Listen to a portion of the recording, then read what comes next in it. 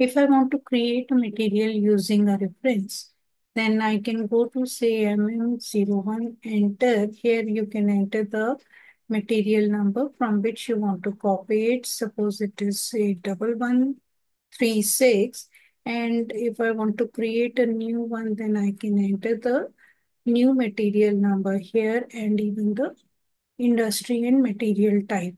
So because these things are mandatory and even those values I want as it is from the material 1136. So let me enter that now. Those details are also populated. Let me change my new number as say test 1.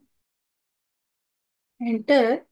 And I want all the views to be copied from this material 1136. So select all, click on organizational level data, and the plant is 1000. I am copying it from the plant 1000, this material, continue, and simply press enter key because of whatever mandatory information will be required. You can enter that, or those views will be extended which are required and are present in the existing materials. So I'm just pressing enter key.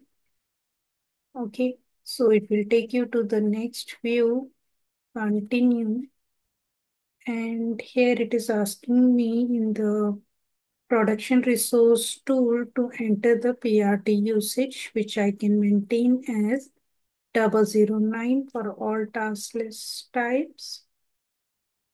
And if you want, you can activate the inspection type, even that is copied from there. Okay, so press enter key, continue, continue, continue, continue, and then click on yes. So my material is created with the name test 1.